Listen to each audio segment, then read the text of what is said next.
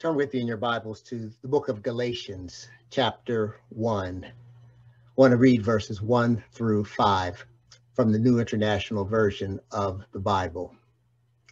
Paul, an apostle, sent not from men nor by a man, but by Jesus Christ and God the Father, who raised him from the dead, and from all the brothers and sisters with me. To the churches in Galatia, grace and peace to you from God our Father and the Lord Jesus Christ, who gave himself for our sins to rescue us from the present evil age, according to the will of our God and Father, to whom be glory forever and ever. Grace and peace to you from God our Father and the Lord Jesus Christ. On this first Sunday in this new year, I want to preach from the subject, God's gift of grace. God's gift of grace. We are here by God's grace.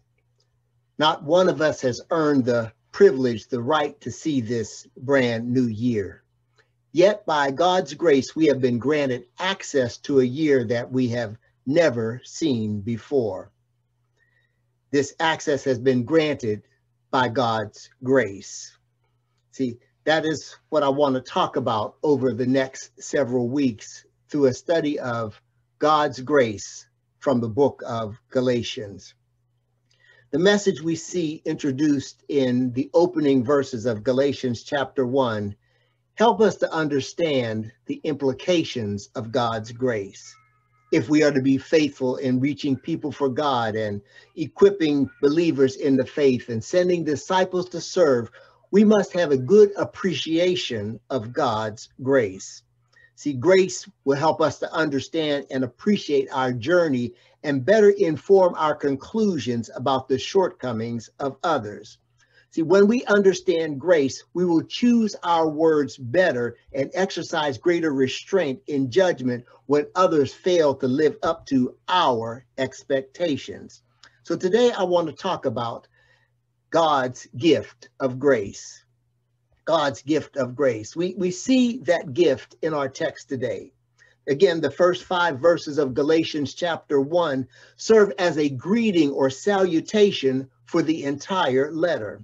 For many of us, a greeting is just a formality that doesn't provide much information or significance. In this day of social media and text messaging, we don't spend much time developing elaborate and formal greetings.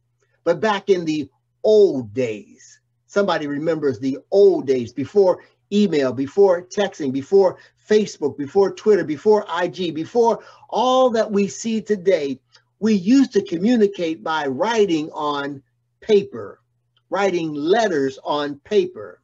Letters would typically begin with an addressee, who the letter is written to. And then you would find the body of the letter, the message contained therein. And then at the very end, you will find a signature to signify or to identify who the author is, who wrote the letter.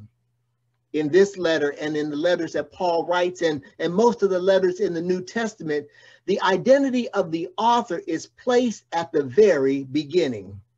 You know who is writing before the message is read. In Galatians 1:1, we are informed that the author of this letter is Paul. And further, we are informed of his credentials, his qualifications, and his authorization to deliver the message contained in this letter. See, that is important because when someone speaks or writes in an official capacity, qualifications matter. See, it is important because those that receive the information being communicated must make decisions based on the information received that may impact their lives. See, bad information can lead to bad results and even death. That's why we need good information from qualified people who are able to speak truth and communicate clearly information that is germane and important to our existence. whether it be a pandemic or a national crisis or even a personal crisis. Credible information is needed for those that must make decisions about their situations. Paul makes it clear in this text that his presence and message is not a result of his own initiative. He is there with a message because he has been authorized and set apart by Jesus Christ and God the Father. See, some people like to brag and boast about their accomplishments. They believe that they are the best thing since sliced bread. If you let them tell it, and they will insist on you letting them tell it, they singularly have all the answers to all the problems in the world. But then there are others that will confess and admit that we are only here because of God's gift of grace. We didn't make all the right decisions. We weren't always in the right place at the right time. At times, we were even stubborn and resistant to the will of God or what God desired to do in our lives. Yet, we are here by God's gift of grace. See, Paul was clear on the reason for his presence and the message he would deliver. He was on assignment from God. See, the greeting not only identifies the author, Paul, but also identifies the recipients. See, the letter was written to the churches of Galatia. See, there was more than just one church. See, that there were churches spread out throughout the Roman province of Galatia. See, they were in different places, but under the influence of the Roman Empire. See, the empire had influence and could impact the way that they existed and served in their community. See, each church had to face the challenges of their environment. And in some cases, it was resentment, while in others, it was persecution simply because they dared to be different and responsive to the call of God and the gospel of Jesus Christ. See, these were congregations that Paul had planted in his missionary journey travels when they accepted the good news, the gospel message.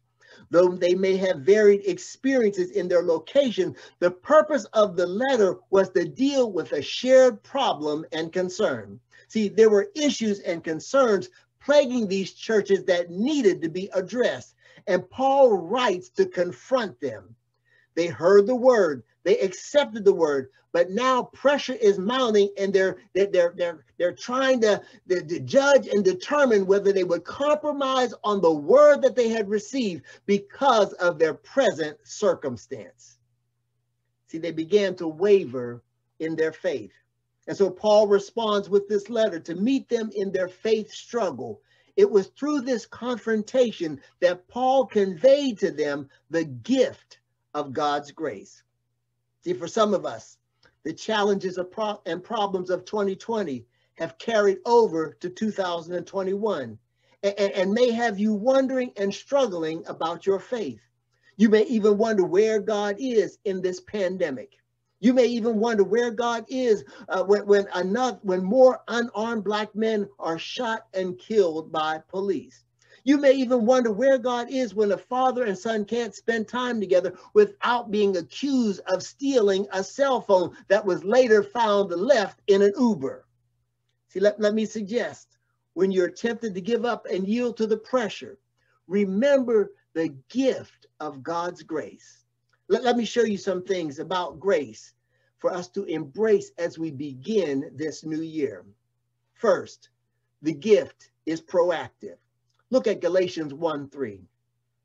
Grace is God's unmerited favor. I want to remind you again that grace is God's unmerited favor. It is the benefit of receiving something that we did not deserve. But because of the saving and interceding work of Jesus Christ, we get the blessings of his sacrifice. See, understanding grace means understanding that we are beneficiaries and recipients of the many blessings and good things that come our way, things that we can determine and testify that we know we don't deserve. Come on, let me ask the question. Have you ever received something good that you know you didn't deserve? Come on, this may be a good time for some of you to look at your spouse and smile. See, not only does Paul talk about grace, but he also talks about peace. See, peace denotes a state of wholeness and freedom that the grace of God brings. See, because of the gift of God's grace, they have peace from God. The peace of God will keep you in times of chaos and confusion. The peace of God will keep you in times of storm. The peace of God will keep you in the midst of a crisis. The peace of God will show up even when all around you is stressed out. There's something about the peace of God that enables us to keep our focus. See, though Paul had issues and concerns with these churches, he first talks about the grace and peace that has been given to them. He helps them to know what they possess and what possesses them. See, Paul has some concerns that he must address and keep them focused on their mission and their assignment. But he first reminds them of what they already have in their possession. See, the message is don't forget what you have. Don't forget about the grace and peace that God has already given you. We don't know what this new year will bring. I suspect that there may be some challenges along the way. There may be some heartache along the way. There may be some disappointment along the way. So some of us may need to be redirected so we don't mess up our testimony in this new year. Don't forget about the proactive gift of God's grace. But second, note that the gift is personal. The gift is personal. Look again at Galatians 1:3, chapter 1, verse 3. See, not only is grace and peace given, but the text specifically says grace and peace to you. Grace and peace to you. See, the you in Galatians chapter 1, verse 3 is directed to the churches of Galatia. He is speaking directly to them about their needs and their concerns. These words of assurance speak to what they needed to hear at that moment. See, though they had some issues and are struggling with, and though they have some problems and concerns that must be dealt with, Paul's greeting invokes words that will help them to remember what the Lord has already done for them. Grace and peace to you. In other words, God has already responded. God has already addressed. God has already spoken and given you something. It's already in your possession. See, these words help to inform them that God speaks personally to our circumstances. That's a message that we also need to hear. That God is not just speaking generally, but God speaks personally to our circumstances. God speaks personally to the issues that we wrestle with. God speaks personally to the things that grip us at times and even challenge our faith. God speaks personally. See, that's the evidence of God's grace and God's peace. See, I don't mean to be repetitive, but can anyone testify that you're here by God's grace? See, when you look at where you have been and some of the decisions that you made and some of the people that you spent time around that had agendas that were questionable at best. But here you are on this first Sunday in 2021. Can we testify together that we are here by God's grace? See, maybe you can thank God for the peace you have. You know, you are living in a dysfunctional house and working at a dysfunctional job and in a dysfunctional relationship, living in a country with dysfunctional leadership, yet you have peace, not because you've made all the right decisions, but because God is good and you have the gift of God's grace and God's peace. God's personal gift of grace and peace is in your possession. But the final thing I would share with us is the gift is purposeful. The gift is purposeful. See, the gift of God's grace is the result of God's intervention in our circumstances. Look at Galatians 1:4, chapter 1, verse 4. See, the Lord Jesus Christ gave himself for our sins to set us free. See, he sacrificed himself in order that grace and peace would be available to us. See, he sacrificed himself so that we might be set free from this present evil age, according to the will of God, our Father. See, this wasn't an accident. It was the purposeful plan of God. God intentionally made Jesus available to us so that we might be set free. See, the gift of God's grace reminds us of the love that God has for us. It was God's purpose to send Jesus through 42 generations to remedy our sin. It was God's purpose to send Jesus to rescue us from our circumstances of this world. It was God's purpose to provide a remedy for our dysfunction. And so we celebrate today God's gift of grace. That grace that shows up in the midst of our dysfunction. See, too many of us are living in bondage when the Lord has come to set us free. Too many of us are stuck in a myriad of circumstances that are draining life from us. See, when you find yourself struggling and facing the loss of direction, I simply wanted you to remember God's gift of grace.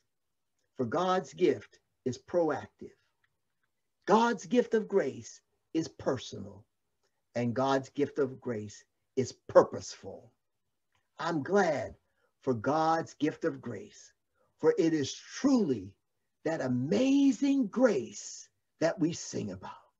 How many know that if it had not been for the Lord on our side, we would not have made it to see this day? If it had not been for God's proactive, personal, and purposeful grace, we wouldn't be here right now. I pray that you would hear this message and allow it to speak to you and encourage you when you find yourself between a rock and a hard place. Amen and amen. We want to extend an invitation to discipleship to you. That if you're here today and you don't know Jesus in the pardon of your sin, we want to invite you to accept him, to allow him to come in and be a part of your life. See, the Bible simply tells us that all of us have sinned and fall short of the glory of God. We've all messed up. We've all done something. We've all been there and done that. But I'm glad that we serve a God who's available to us and meets us right where we are. And so we invite you to accept Jesus as your Savior by simply yielding to him. And we also want to extend an invitation that if you don't have a church home, what a perfect way to start a new year is by having a relationship with God's people and walking together as we seek to be faithful. You can let us know of your decision to accept Jesus as your Savior or your desire to become a part of the Mount Tabor Baptist Church by dialing 804-643-0903. 804-643-0903. You can also go to our website at mymtbc.org. A slide will come on the screen in just a moment that will provide this information. We pray that as you have received this message, that you will also experience God's gift of grace. May God bless you and may God keep you.